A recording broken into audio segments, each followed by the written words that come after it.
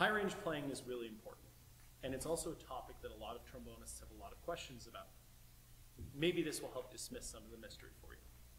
One of the most important things to understand about high range playing is that it's not about strength, but actually it's about focus. When we dissect trombone playing in the high register, we come to three different pieces that all work together.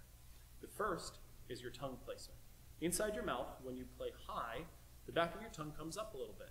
You can feel what this feels like if you whistle and just let the pitch raise. You'll feel the back of your tongue is raising. That allows the air in your mouth to move faster. Now, air, the second aspect of high range playing, is another place where we have to debunk a few mysteries. A lot of people talk about the idea that high range playing requires more air. That's not actually true, but it does require faster air, and it also requires that the air be moving constantly. It is true that in the high range, there's less margin of error for your air to be consistently supporting your playing. In order to work on high range and air, we do a lot of different exercises to keep the air moving.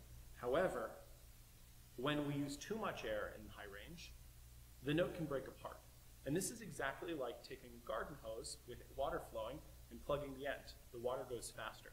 But if you were to turn the spout all the way up, eventually your thumb would blow off because there'd be too much pressure. That's exactly what happens to our embouchure when we're in the high range. Now, your embouchure, the third part of high range playing, is where a lot of the strength mystery comes into play.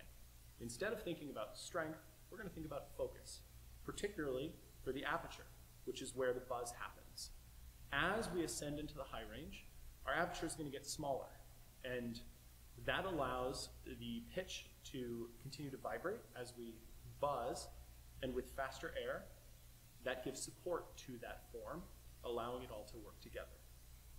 If all three of these elements are working together, that is the tongue raising, the aperture tightening, and the air speeding up, high range is pretty achievable and happens quite naturally.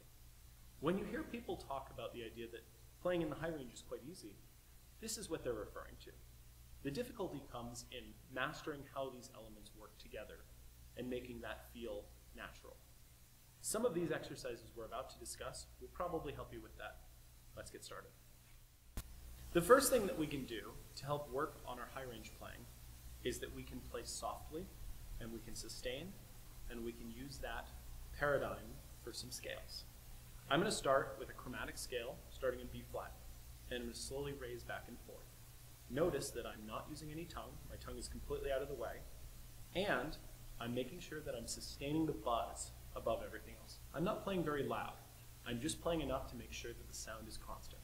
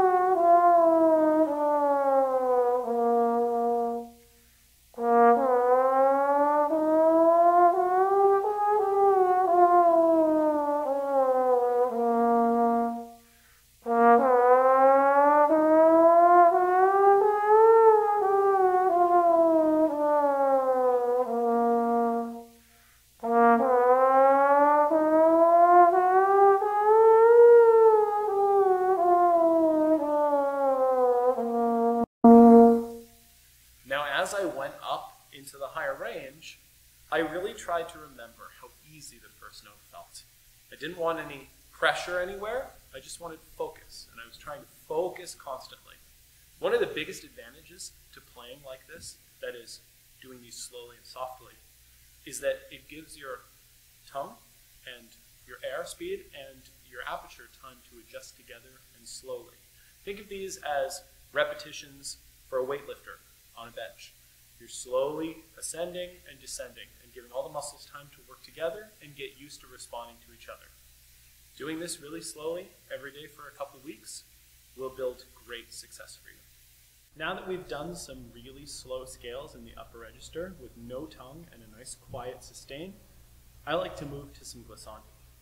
Now when we do a glissando on the trombone, it's important that we don't use any tongue, we keep the air moving constantly, and we really focus on trying to stay relaxed in our aperture's tension, but we want our corners to be engaged. I also like to think about my support when I do this. It really helps. Let's push these into our high register, but don't continue doing them until you start messing up. Make sure that you're growing your high range healthily and slowly, succeeding every day.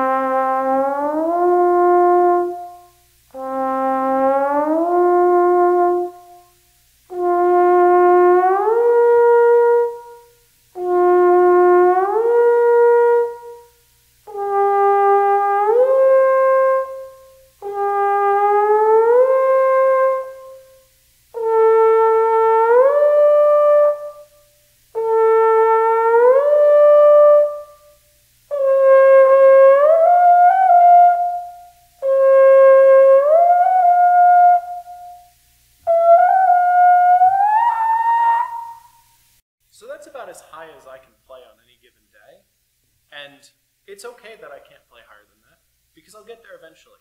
As long as I follow this process slowly, I notice that every day it gets a little easier. Let's go on to the next exercise. If you have any friends that play the French horn, you might be familiar with these next exercises. They're called horn rips, and I like to add them into my high range routine. What we're going to do is we're going to use some alternate positions for our higher notes, and we're going to use some regular positions for our lower notes. And we're going to do a slur from a low note to a high note an octave higher. As we move the slide out, we're going to slowly ascend with our aperture, almost like we're trying to do a slur, but we're not going to dodge the partials in between. We're just going to travel directly through them. It's going to sound a little sloppy, and that's okay. You can play these at full volume, but I recommend that you first play them quietly. Again, it's not about strength, it's about focus. I'll demonstrate.